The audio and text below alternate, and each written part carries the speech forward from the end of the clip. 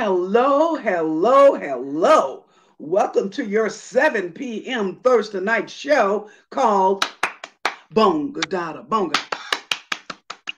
BongaDada Bonga. BongaDada Bonga. Who is this lady making all of this noise? This is Queen Mother, Denunyo the First of Ghana, also known as Professor Dr. Ella Dashanaba King. And I'll be introducing you to our host in just a moment. I just wanted to start out by saying hello to you. We do have a great show planned for you tonight, but guess what? Sometimes Murphy raises its head. Murphy has raised its head tonight. So we've gotten a few calls from our show guests saying A, they're in traffic and on the way, or B, they will be here soon, or C, oh, we may not make it till 7:30 or 8 o'clock. But nevertheless, the show will go on. Why? Because we have people who know how to make shows go on. Welcome, Sheila. Hello, Sheila hello, is John. our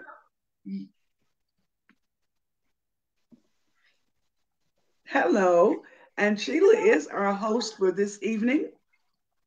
And we will be doing pretty well tonight.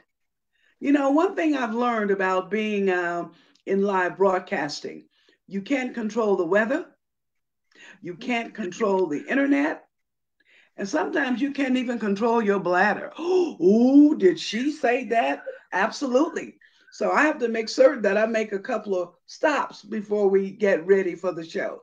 But we are here live and in living color on BongaDada Bonga. Again, I am Dashanaba King, and I want to give our host a chance to speak with you. Sheila? Hello, hello, hello. Good evening, everybody. It's such a pleasure and an honor to be here again. This is my second week with Bonga Dada Bonga, and it is a space where we get to speak to aspirants, women just like ourselves, women who've been through it, women who said, enough already. I want Mm-hmm. better representation, and I'm ready to represent. It's Yes. been full of learning and such an Mm. exciting place to be because, you know, as a Kenyan woman, I look at politicians and I feel like they're over there. But in these conversations, they're not over there. They're Yes. just like you and me. And we get to ask them these questions and we get to listen to where they're coming from. And most importantly, question them about where they're going. So, Asante Mm-hmm. Sana for the opportunity. And I'm looking forward to the conversations that are going to unfold today. Yes, we are looking forward to the conversations that are going to unfold today, and time will tell exactly what those conversations will be. I'm sure you've heard the story of how Bonga Dada Bonga was born, came into Mhm. existence, or the Here it genesis, as we like to say. But for those of you who are tuning in tonight for the first time, let me tell you who we are. So again, I am Queen Mother. I am Dashanaba King, the host of a show called Queen Mother Speaks.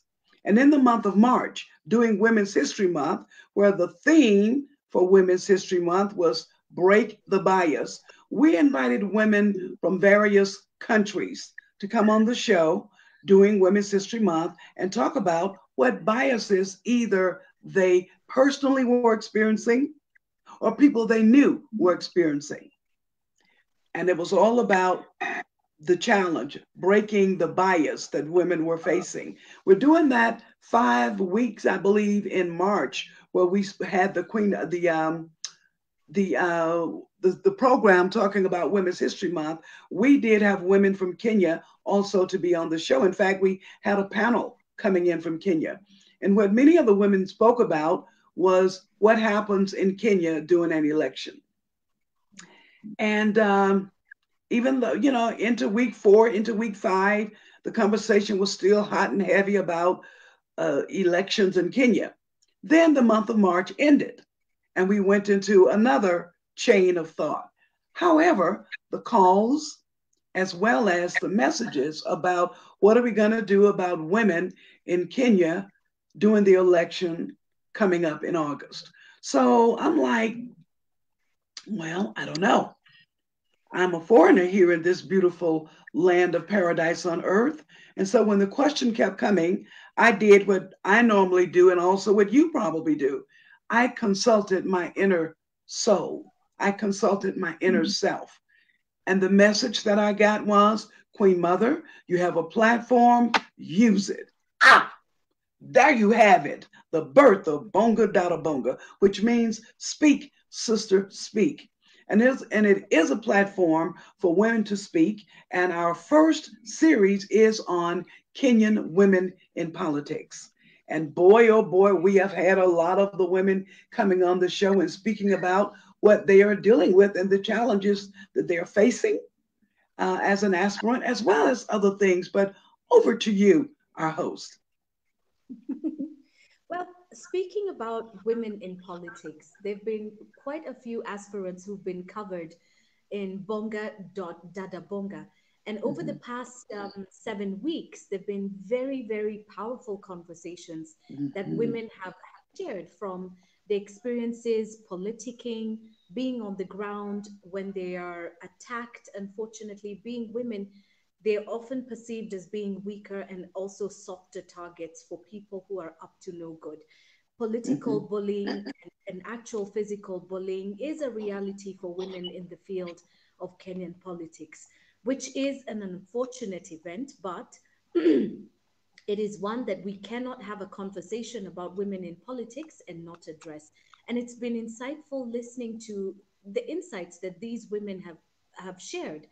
mhm, We have spoken, I mean, from my personal experience from last week's conversations with Frida and Umra, just listening to the sacrifices that they've made, because mhm, politics is not easy. Moving aside from the bullying and the intimidation and the threat of violence, it's a very costly affair. Listening to them talk about what it's cost them, mhm, you understand that for these ladies, it's not a means to an end, because for many people, you look at politicians and think they make a lot of money, the salaries are great, they've got all kinds of benefits. But before you get there, there's also a sacrifice. There's so much that it will take from you, whether it's time spent with your family, whether it's um, being questioned about your decision. Are you the right person for it? But you're a woman, but maybe so somebody else would do so much better. And then, of course, mhm. voter. There is no honey without money. When voters decide you are my paycheck, so you better Mhm, give me something so you can get my honey, which is my vote. mm, The cost of governance. It's been really, I wish we would have these conversations happen exponentially on even broader platforms and wider networks, just so mhm, that we can all understand it's not just a paycheck. These are mhm, women who want to effect real change. mm. I will say, and this is my own analogy. I haven't read this in any book, but in my way of thinking, Yeah. stepping into politics is a calling, Hmm.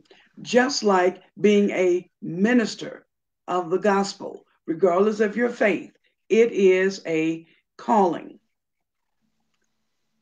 Motherhood is also another kind of calling. Now, some of us get into motherhood perhaps not necessarily expecting it, but once you get in it, it's a calling. And it is not something that you take lightly. And it is not something that you take for a few weeks or a few months or a few years or you change it. Just see in the business world, you can start a business. And if that business is not working out for you, you can choose to exit the business and choose to do something else. Usually not the case with politics. People really stick in it and stick with it throughout their lives until, of course, they choose to retire. And even in retirement, they're called on to come back into the public's eye to give us words of wisdom, pearls of wisdom, and even to host various shows. And having them there because they've been there is a great way, I think, for our young aspirants coming up to have an opportunity to spend time with men and women aspirants who have in fact been elected officials in this country as well as in other countries. We can learn from each other. Right. Speaking of learning from each other, Dr. King, we were discussing this just a few minutes ago, and we were talking about motivating people to go to the polls. This is another historic election for Kenyans, and it is one that's also marked by voter apathy. There are a lot of people that I engage with that say, you know what? I'm not voting. I'm sitting out this dance this year. I can't choose between the left. I can't choose between the right. I don't see an option that makes sense to me. There's a lot of that. And if we think back to what the IEBC shared with us earlier in the year concerning the younger generation and new voter registration, the numbers are shockingly low. We all expected Kenya to stand up and say, you know what, we're going to go and register. In fact, we're the ones who are going to run, and we're the ones who are going to run. But the numbers of the new registrations for voters amongst that age group is really dismal. It could be a lot better than it is. In your experience, mobilizing groups, people groups, regardless of the age, what do we need to do as Kenyans to fire ourselves up? We can't register new voters now, yes, but there are those who are already registered who are still sitting on the fence and saying, I'm not going to do this. What would you say to them to spur them to action and to just know that they still have a sense of duty to this nation, and sitting on the fence, not choosing to vote, is not necessarily the best interest of the nation? Well, I happen to be a person who is a Democrat. Out of them, if someone is knocking at my door, they must know that if I don't answer it, there's some reason why I can't answer it. May I step away for a moment and do that? Yes, May I step away for a moment? Okay, let me do that. I'm not sure who that is, but let's just make a point of going to that door right now. One moment. Oh my God. In the meantime, I'm taking a look at who's joining the conversation, and I can see Rose Maura. And you say, hey, Rose, first things first, very good to see you last week, but we know that you were busy. Great to see you. And you say, politics, just like motherhood, is a calling, and you agree with Professor King, and truly that is the truth. This is a calling. Ladies that we BongaDada Bonga over the past few weeks, the consensus is it is a calling. Who in their minds wakes up first thing in the morning and is ready to go?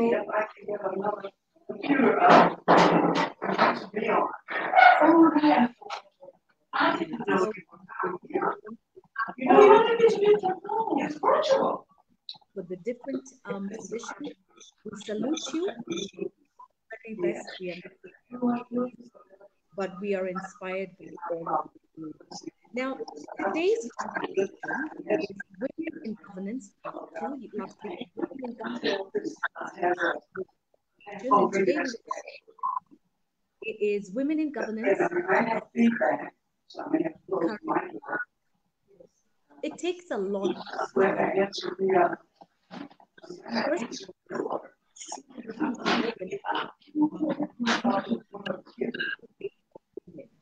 when it comes to leadership, times women's roles are minimized to That's because we're already on the show.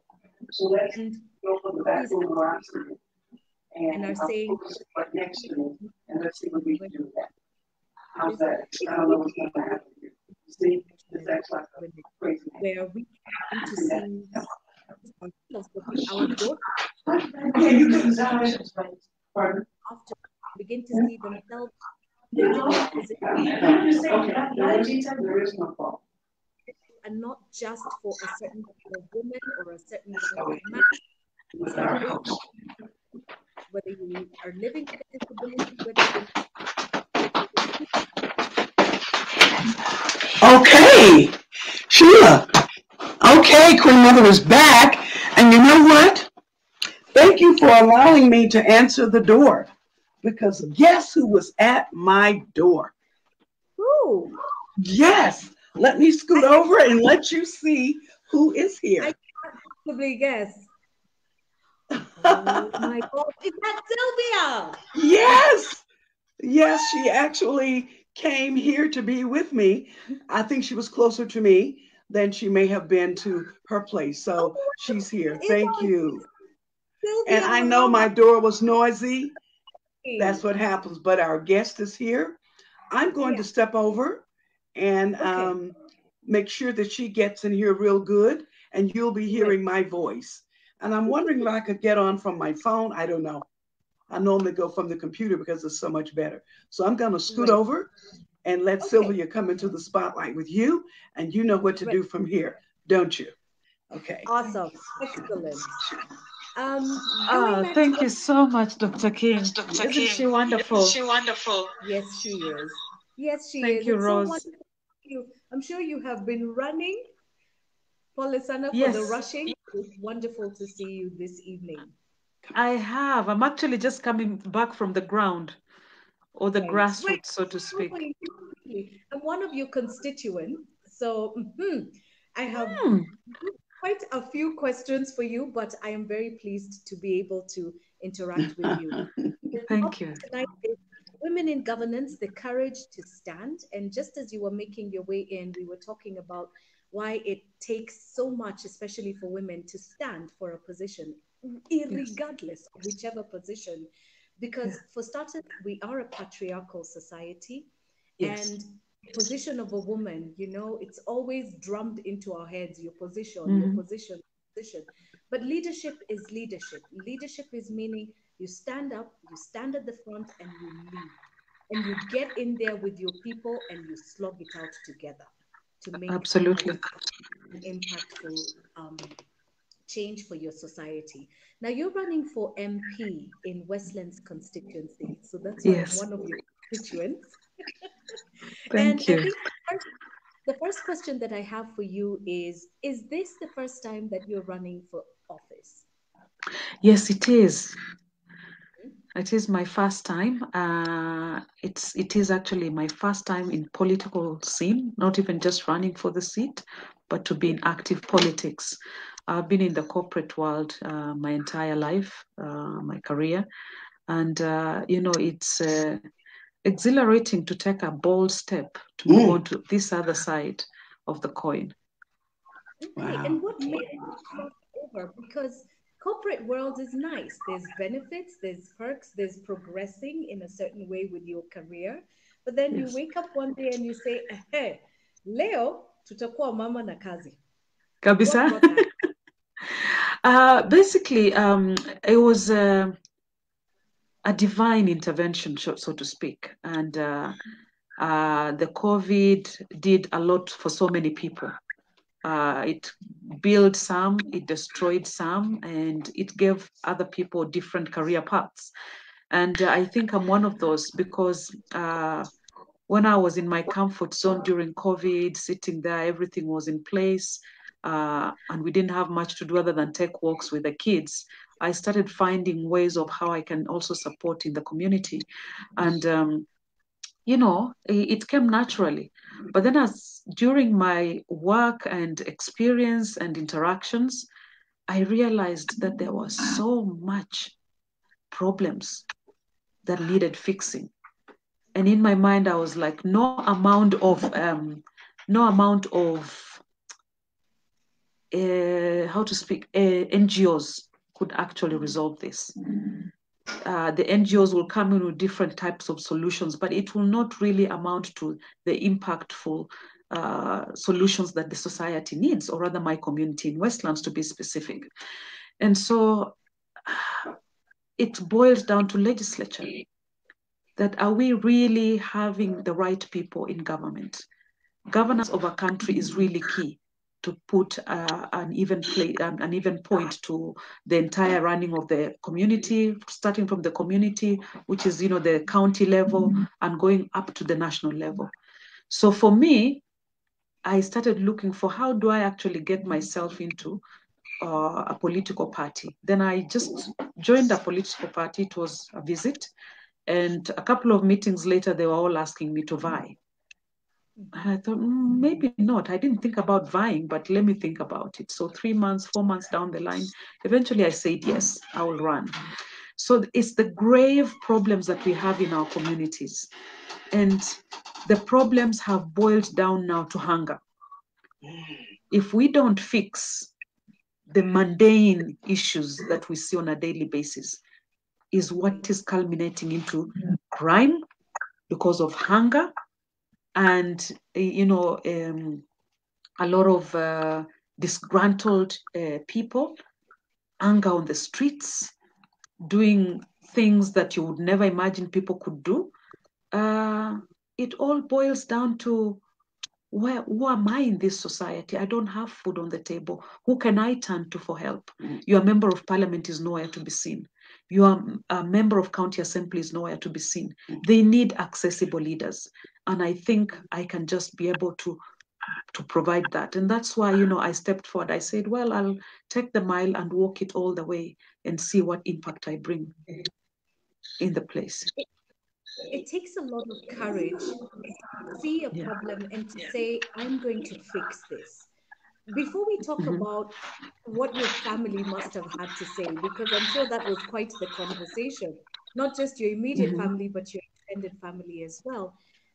Looking to engage politically, you don't find a lot of women in that train of thought. What was it like seeking out these political parties, listening to the different ones and saying, this is the one that I want to settle? Did you do a round of, let me see what these people offer? Let me see. What pushed you to do that? Because that really is quite spectacular. Actually, luckily for me, it was an easy decision to take because my younger brother has happened to be in ANC party for a long time, for over 5 years. And I knew that he didn't have challenges in the political party. And of course, I'd heard all these stories about political parties and how you have rightfully affiliated and sometimes how you have to step certain places before you get to where you're going. And fortunately for me, I set foot in ANC, and it's, a straightforward party. The party leader is, stringent. He does his job. And when you come on board, they all welcome you. So it became an easier party actually for me to join politics with. And at the same time, I was well received. And so as a woman, the party also embraces women. And, the last elections, they had just 3 nominations, and one of those people that was taken in nomination was actually a woman. She was nominated senator. So it doesn't come with strings attached. As long as you are able to join the party, pay your membership fees, be able to support the party with their agenda, and be able to also represent the party. And that's what I was doing practically in the beginning, before now stepping forward to vie for the seat. And when it came to nominations, it was also a straightforward process. It wasn't, I've never bribed anybody, just if I can put it simply that way. Or I've never had to go into a private room to negotiate how I am going to be on this ticket and how I should do, to be on this ticket, or to get favorism or anything like that. So I thank God for that, because that's why I said it is a divine intervention of some kind. And I've had stories. Yes, there are political parties that are really, really hard to join. And there are political parties which have given women a really, really tough time. There are cases where they've had to negotiate. The cases where they have to negotiate, their space. Especially during these primaries, we had a lot of women knocked out because of favoritism towards the male candidates as opposed to the female candidates. And especially the MP position is very, very competitive. It's very patriarchal in nature. And so you find women being knocked aside just because perhaps, they don't have a loud voice or that sort of thing.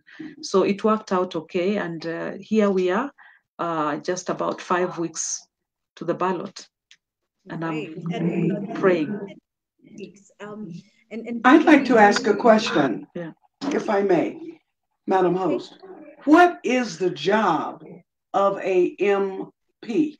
What does the MP actually do for its constituents, and what difference can an MP make in rules and regulations and policies and things of that sort? Okay, that's a very good question. And a lot of people actually don't understand what their MP stands for. The MP in your area is your representation in Parliament, in the National Assembly, which is the assembly that makes laws, which is the assembly that sometimes nullifies laws, which is the assembly that overrides executive orders sometimes. So basically, this member of parliament, in my case, I'm supposed to clearly represent my people. Like what I'm talking about in the case of Westlands, there are challenges which have to do with school, some of them have to do with the medical, and some of them have to do with employment. Some of them have to do with, mistreatment at work, which is the labor laws. So I, as a member of parliament, I'm supposed to make sure that the laws being implemented in parliament, they are passed down into the constituency, that actually my people are feeling that the laws really favor them. And if the laws are not covering them, then I, as their legislator, I'm supposed to go into parliament and put up a bill that will encompass a new law that will now make sure that my people get the services they need.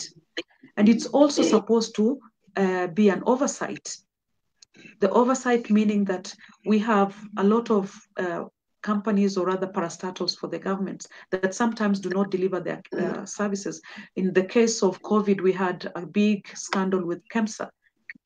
That is an area where members of parliament need to sit down and, interview the perpetrators or wherever it is, if it's an organization, bring them to table, ask for accountability of what they are doing, and make sure that those issues are rectified in favor of your constituents who are your community. In my case, my community of Westlands. There's issues which run from roads being spoiled. In case there's a road and people are having accidents continually in that place, what am I supposed to do as an MP? I'm supposed to represent it in parliament, and I'm also supposed to get in touch with the people that are actually causing the problem. So that is the work of a member of parliament. But it doesn't end there. Okay. A member of parliament in Kenya gets a budget. In the case of Westlands, the member of parliament gets a budget of up to almost 150 million per calendar year, which part of it is supposed to go to bursaries for children in school and universities, and part of it is supposed to be for community development. This community development is supposed to be for actually women groups who are unemployed, make sure that the youth are actually in their rightful spots, or they're also getting the college or the technical skills required so they can be able to get employment. I am also supposed to lobby for investors to come into Westlands where we don't have enough employment, to have more investors come into Westlands so that more people can be able to get jobs within these companies. So it's a whole framework of issues, but it boils down to the fact that the member of parliament needs to be accessible, needs to be the ear between the community and the government. So if I'm inaccessible as a member of parliament, then I'm not doing any justice to my people. I am not doing any justice to you as Sheila. Great, Yeah. great. Wow. Okay, so now we have a better understanding on the role of an MP. They really need women to be MPs. You know why? Because that's what mothers do. When they find a problem, they step in and they take care of it. So this is why it is so great at this particular season in history that women are standing up, that women are being bold. Now, those of you listening to this broadcast today, or who will check into Facebook or YouTube and hear it at a later date, you heard it first from Queen Mother. Get your ass out there and vote. Get your ass up and go vote. Why am I speaking to you that way? Because we've heard earlier from Sheila that a lot of young people are not, in fact, voting. So what are we going to do about that? I'm one of the people who believe in getting up into your face. Get up in your face and help get out the vote. As I was speaking to earlier, that one of the things that I do in America, I am a registered Democrat and I am an active Democrat abroad. And we spend hours on the phone calling people who live abroad in various countries in Africa, not just Kenya, about have you registered. We have data on when the votes go in. We have data on where you can get your ballot from. All right. And we get on the phone and we talk to them and see what issues are they dealing with to keep them from voting. And we work with them or send them to places in their particular city where they can get what they need. But everything is downloadable online today. But I also know the power of being face to face. And that is what, and that is in fact what she's been doing. Like she's saying, she's just coming from a round of work. And each time I speak to her, she's coming back from a round of work. And I have a couple of questions I ask her. A, are you eating? And B, are you getting sleep? So that she can have the energy, foods and energy, those two things together will give her the energy to get up and get out every morning. So if she's willing to get up and get out every morning and stand as an MP in this Westlands area, my God, don't you want to just make sure you get your vote in? How do people get ballots here in Kenya? I don't know. How do they get the ballots? You don't get the ballots as such. It's all done by the Independent Electoral Board, which is a whole commission. And so they're in the process of preparing. We finished our primaries, then we presented our paperwork to the Independent Electoral Board, and they have now certified most of us to vie, be on the ballot. And so now the paperwork is in print somewhere in Dubai, and it will arrive here just a couple of weeks before the elections. And that way they disperse the paperwork to the individual constituencies, down to the ward, to the polling centers. And then now people will just go and tick. On the ballot, you have the sheet of paper. In the case of Westlands, I think we're about 9 MPs, members of parliament. And I am number 3 on that. Sheila, I'm just letting you know. So, so you take the number 3 for Sylvia Mulama, and there I am. You voted for me. But most importantly is actually to vote for somebody that will solve your issues, somebody whose agenda is clear. We have veterans in the field, as Sheila said earlier, the patriarchal society. They believe they don't have to say much, but they have big pockets. They can dish money out there as much as possible so that people can vote for the money as opposed to voting for the agenda.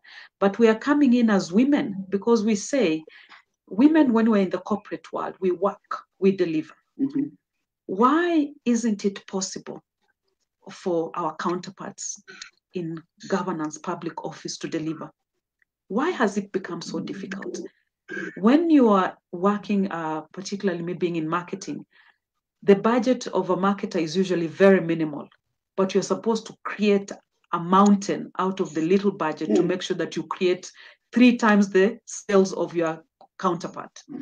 So why is it impossible for a counterpart member of parliament to be able to deliver, being given such a huge budget in this case? And then it's not just the budget, it's also the access to the business community and access to the international community within the constituency, of which Westlands hosts the highest number of diplomats. It hosts the highest number of non-governmental organizations. It also hosts the highest taxpayers in the country. Westlands right now is ranked as one of the top taxpayers in the country. We contribute 35% of tax to the national revenue. But half of the Westland people in the informal settlements are living under deplorable conditions. That's a question that the MP needs to look at critically, and that's where I come in. How do we rectify these minimal issues that cannot be fixed even with the budget? How can we provide a simple skills college that is a right As per the Constitution of Kenya 2010, every constituency is supposed to have at least one TVET college, which is free for its constituents. Westlands doesn't have even a single one. Where is the money going? Where is it disappearing to? Mm-hmm. We have challenges with poor kids accessing good public schools because of transportation issues. Why can't we get transportation for these kids from the same budget allocated? There is issues with sports for the young people, and I have such a passion for young talented people because I am one of those people that grew up talented and has thrived so well. Why can't we also give a chance to these young people? They don't even have football boots. Some of them would go to play away games in places like South B or Ruaraka, and they come back walking halfway just so they can manage the little money they have to get home. This can be allocated in that budget of 150 million. Where is it all disappearing to?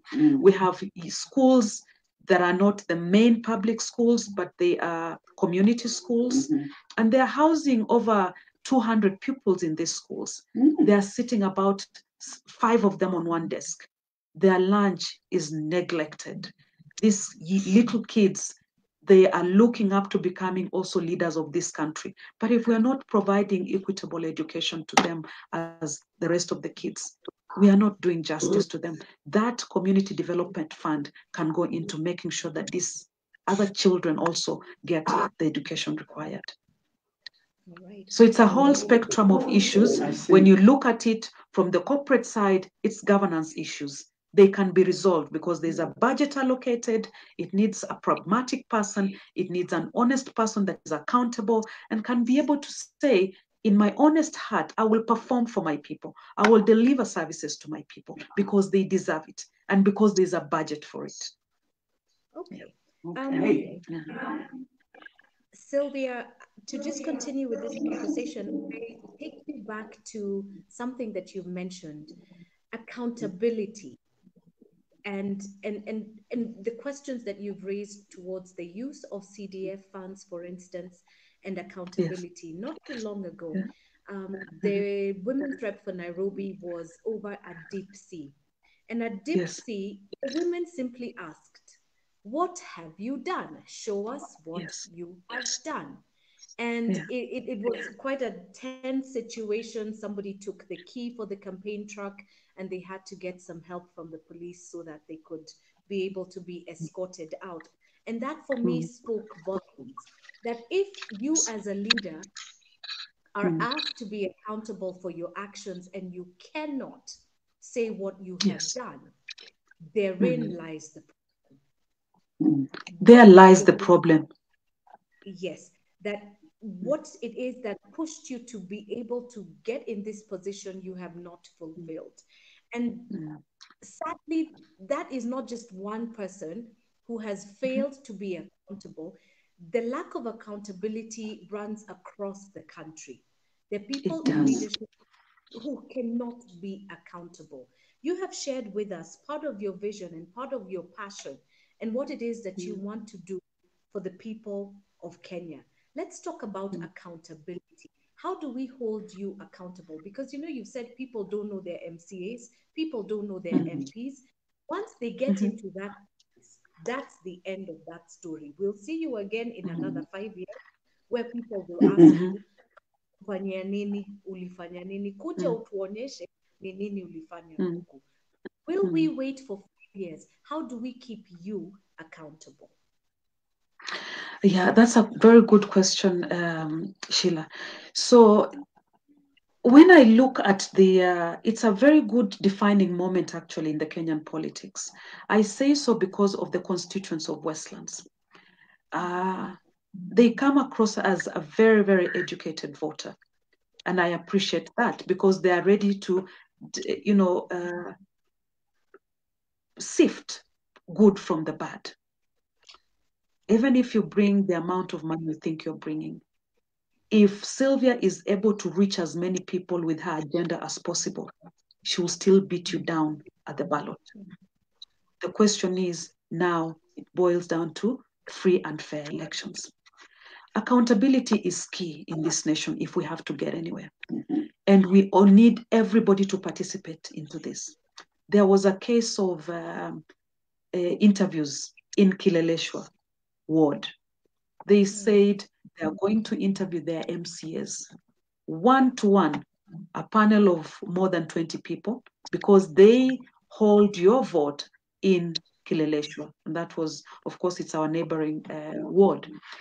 And I thought it was a great idea because when everybody starts to take this ballot seriously, we are going to bring a change. We are going to start getting the people that do not perform out through the ballot because it's becoming tighter and tighter for anybody to steal the vote.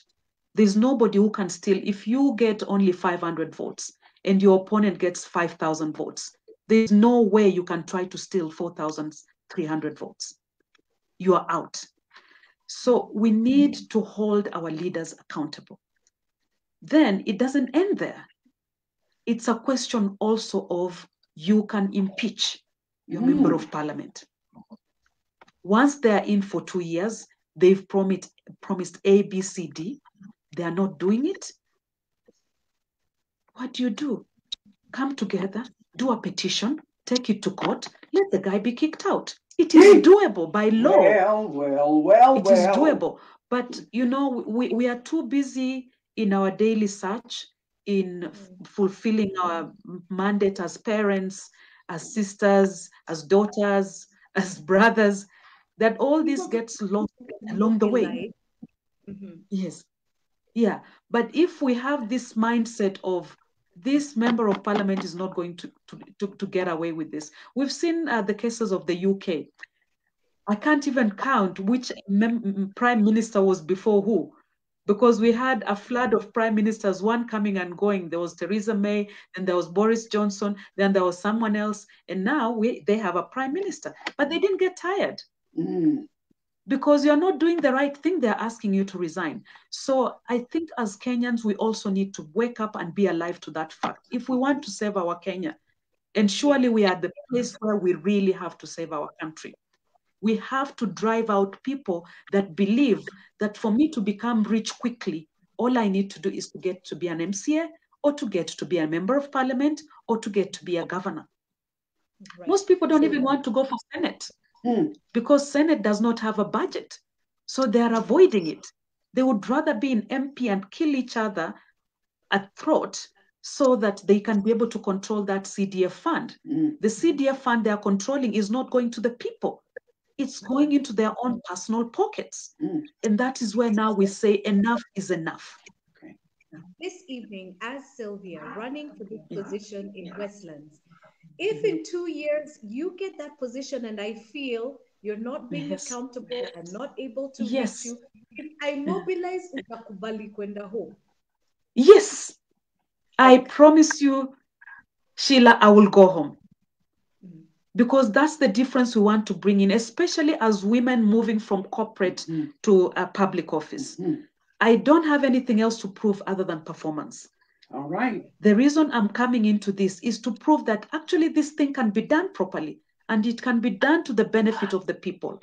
And we can actually fix our country. It doesn't have to be all bad. Politics cannot continuously be dirty in this country. For as long as we look at politics as dirty, we are letting other people run it down.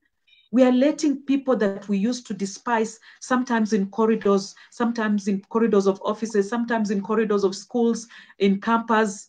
They are the ones who are running your office for you, running your constituency for you, with potholes, with no public toilets, with deplorable school conditions for children, with no amount of improvement from over 5 years in office. Surely, if you do that in the corporate world, you are fired within the 3 months. Right. So I'm saying we need to get more people and we need to encourage more people from the corporate world to move into public governance. Okay. And that way we'll start to see sanity. Yeah.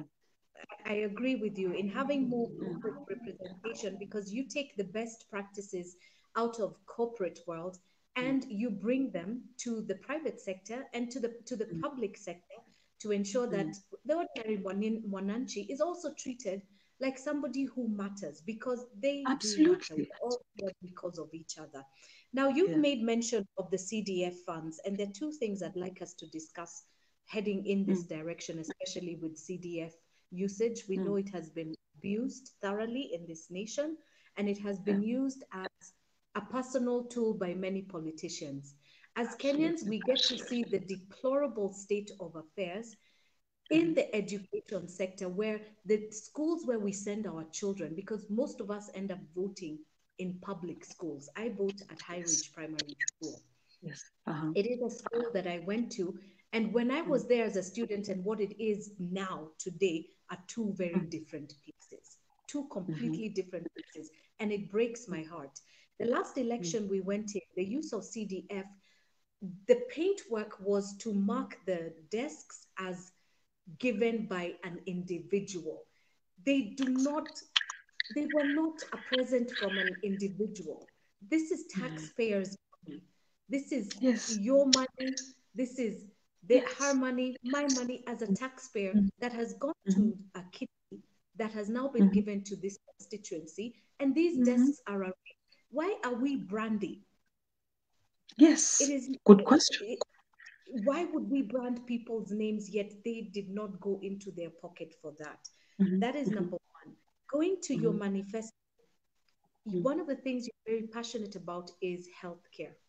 You are keen on how is it Westlands doesn't have, when it comes to public hospitals, there used to be a dispensary in Highring. I remember that dispensary because I used to be a little girl and we used to go there. It was where that Nakumat building now is now a new high-rise. But the dispensary disappeared. What is it that you have in store for citizens of Westlands in terms of healthcare as per your vision?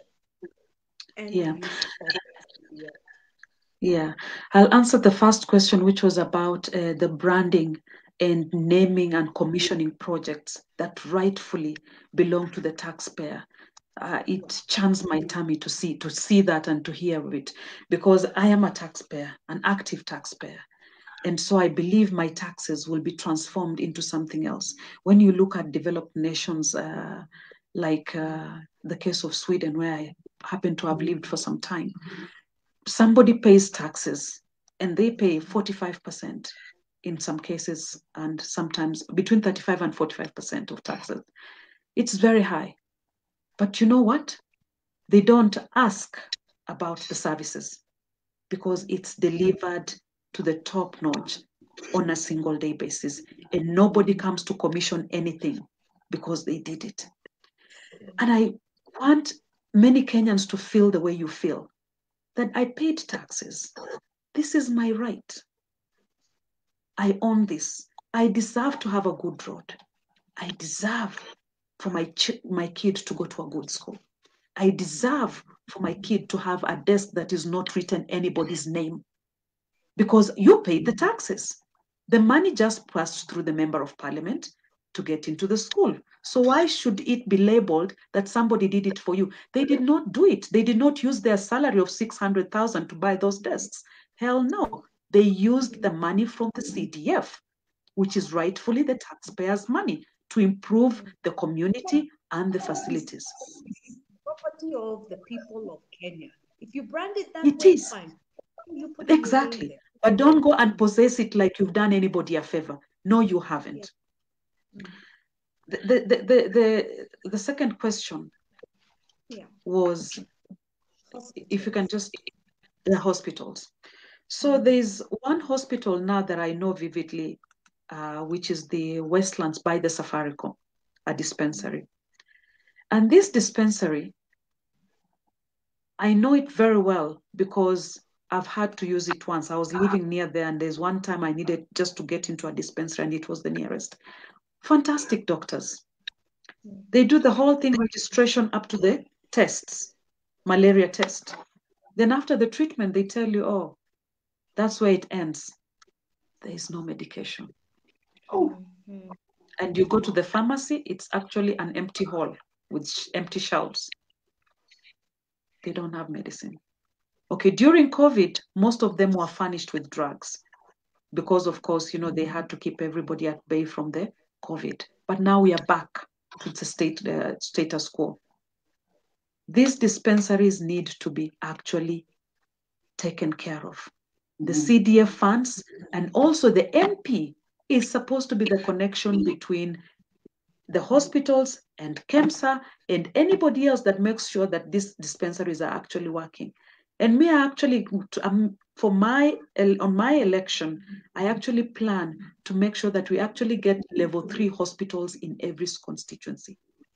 At least one in every constituency. Do you think you can get that land back and have a dispensary put up there, which Which one? The Nakumat one? Marriage, yeah. Yes, it is possible. Because now it's a question of who's hiding what. And that is not the only land that has been taken over. There's a lot of land, government land. I was on a tour last week. I went to innocent farmers who are keeping the government land sane by making sure they cultivate crops, which is food, and they sell it back at the Kangemi market. These poor people, somebody decided that they want that land and came and put soil over their crops and just killed their trade, just like that, with no feelings at all. Those are some of the Kenyans we're talking about. Inhumane, I would say. That land, I keep saying, they better pray to God. Because when I'm elected, nobody's taking even a piece of it. It belongs to the government. And there's a lot of it, like the one you just mentioned. There's more that have been taken by different people in their own personal possession and using it for their own private ventures, even leasing it out to people. Yet it actually belongs to the government. So those are the hidden things that are not coming out to surface. Those are the hidden things that the MPs are not taking care of. Yet it is the work of a member of parliament because you are the voice. You can take it to the table in parliament and say, this land is here and I'm bringing it to the table here today as a bill. I want that land given back to the people. They will listen to you. But if you sit in hiding and keep quiet, you are punishing your own people. You are earning a salary you do not deserve. You are spending CDF funds that you shouldn't even be touching a finger on. We need to rectify our system. We need to get the right leadership into place. Okay. Thank you it so is much. desperate. And you're passionate about this and you're very clear about what it is that we can expect from you. And I'm also quite thrilled about how you're telling us, hold me to account. Hold me to account. If what I say I'm going to do, I do not do, send me home because I deserve to be there. Exactly. And it takes courage to be able to speak as you're speaking this evening. And it takes courage to be able to voice what you're saying, because there's going to be a lot of friction in that you will be going up against not just the patriarchy, you'll also be going against, there's this word that's always thrown around, and I do not want to use it, but I cannot think of a better word, the cartels, or the system. or the system, or, there's always an expression for it. But Yes, it means we're going to be going against the grain on many issues, on many fronts. And so that takes a lot of courage. How do you stay connected and focused to what is at hand? Because it's not an easy task that's ahead of you. How do you stay inspired? How do you stay focused? How do you still stay sane despite this pain that you find yourself in? Yeah. Okay. I stay focused because of the people that I've interacted with, the people that so want me to win this seat because of their lives and what they are looking forward at my leadership, in my leadership. I stay sane because I am a believer, I am a prayerful woman, and I know that if it's God's calling to serve his people, yes, I will serve and I will do it diligently without a shadow of a doubt. And I also stay sane because of my family, particularly my two children. when I come out and I'm all stressed out, there's one little one who will say, "Oh, mommy, you are the best mommy in the world." And I laugh and I smile, and it gives me peace. So that makes me wake up the next day and think, okay, it wasn't so bad yesterday, today will be better. But most importantly, it's those men and women have looked into their eyes and seen the despair that we've caused our people. The despair to the point that some just don't even want to vote. They've given up on the life. They've given up on anything. It's the despair on a parent who can't even get access school, and yet they've been denied the bursary. But you will hear the bursary has been given to someone else who does not deserve it. It is the despair of that young man who is talented, hoping to go to a college, but they can't afford it, hoping to be perfect in a specific sport, but there is no support for him. That actually keeps me going. And when I think of losing, I think, no, I can't lose. What will they do? Because if I lose, I'm alone. I'll go back to my house and be with my family. But what about all these people that are putting their hope behind me, knowing that Sylvia, when elected, things are going to shine. Things are going to be better. They will not be perfect, but they're going to be better. That somebody finally will think about me as an individual in these Westlands and know that my life can be uplifted. We are talking about people that are sleeping hungry. We are talking about people that haven't worked since COVID started. We are talking about people that some of them, they're literally sitting outside the house, hoping to even just buy a leg. You know, the chicken foot? The chicken feet, the price of chicken feet too is 5 shillings. Somebody just hopes they can be able to have 5 shillings to buy that chicken feet and find ugali and eat their supper. That is the Kenya we live in. That is the Westlands we live in right now. There are kids who are sitting in homes now. They haven't gone to school because they don't have school fees. Yet there's bursary. How come those very needy children are lacking fees to go to school? So it's a whole, barrage of issues and problems that can be resolved with the right leadership. And I am offering myself. I will bring that leadership to the people of Westlands. All right. That's it. Super. That's I can't believe an hour is almost up. We've only got 3 minutes to wind up. And Sylvia, I'm so glad to have met you this evening and to listen to you speak. You have encouraged everybody to participate. You've said anybody in corporate Kenya, please, kujeni hapa, the public sector needs you. Earlier today, Igate was interviewed and he talked about his interaction with the late Chris Kirubi and the toilet test, where he was taught, if you want to know how an organization is doing, go to the toilet that the staff uses, not the toilet for the guests. Go to the right. toilet to know what kind of institution and what kind of people you're dealing with. And so Igate says he's come out here because he wants to do that toilet test to all of us. So when we see him doing all it's his own way of doing the toilet test. But listening to you, you're saying it's bigger than just a toilet test. It's saying, Tokeni, not just as corporate Kenya, you're now inspiring a generation of young girls, of young people who are looking and thinking, I want to do what Sylvia is doing. I feel a passion for what she's doing. I want to go there. What would you say to encourage this young generation?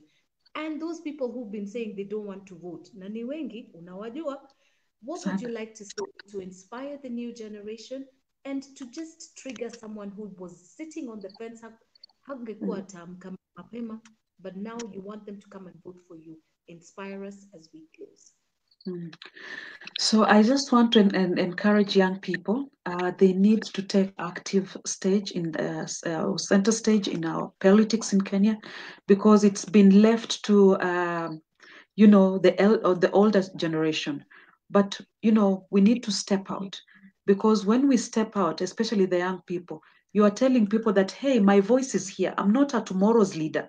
I'm a leader of today.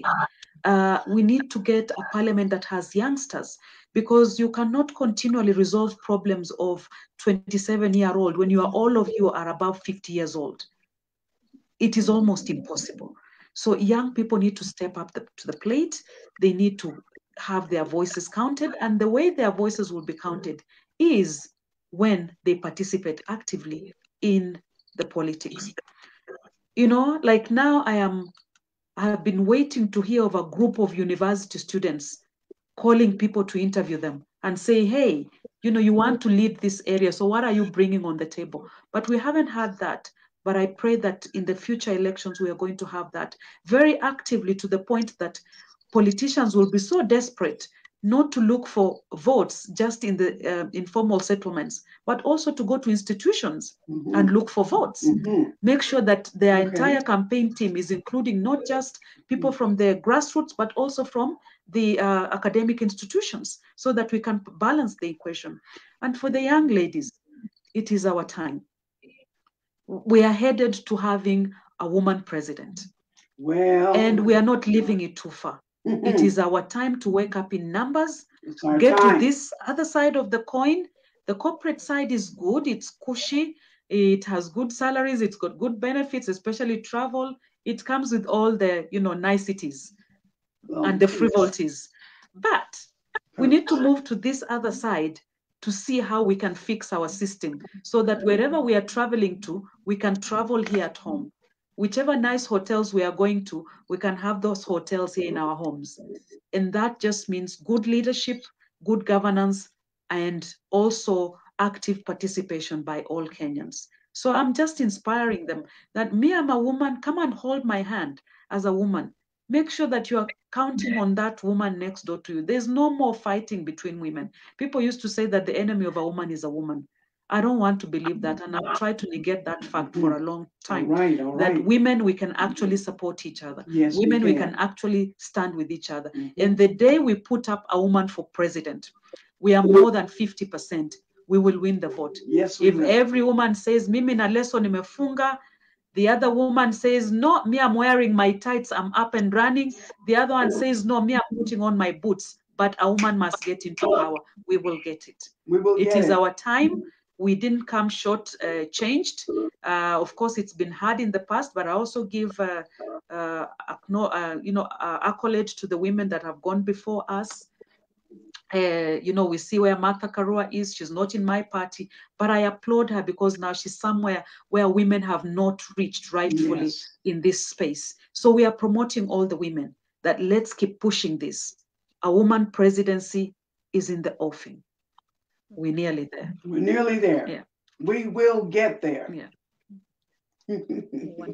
Let me say to all the listeners tuning in today, thank you for tuning in to BongaDada Bonga. And we're so happy that the Honorable Sylvia Mulama has checked into BongaDada Bonga, and she has poured out her heart to us. Sheila, we are, what can I say? We are just very happy to have you here as our host at this time. On next week, we will be having the illustrious Rose Amwara as the host of BongaDada Bonga. Her co-host will be a young lady, let me see, I think I have her name written on a piece of paper over there, who will be the co-host next year, Susan Carrigo. And we have a Miss Catherine, who is a MCA, who will be one of the guests for next week. I will say to you, ladies and gentlemen, that this is a very difficult time to catch these women aspirants because they are on the move. You have to call them and call them and call them and call them and shake them and wake them. And they all want to be here, but their first obligation is to their constituents. So we have to be very careful in asking them to be with us. And we're so grateful when they take time for us because this is a platform created for women's voices. And the first voices we're having on BongaDada Bonga is the voice of Kenyan women in politics. We are making history. Listen, I come from the civil rights struggles in America. I know what making history is about. We are making history, and we're very happy to be a part of it. And yes, the time is near for a woman to step into that seat. The time is coming. Thank you again for tuning in. Sheila, you have some closing words? My closing words are, it takes courage to stand. So everybody stand. Stand with the women who are running. Question, interrogate. Sylvia, I am here with you like this. Thank you. Thank you. Thank you again.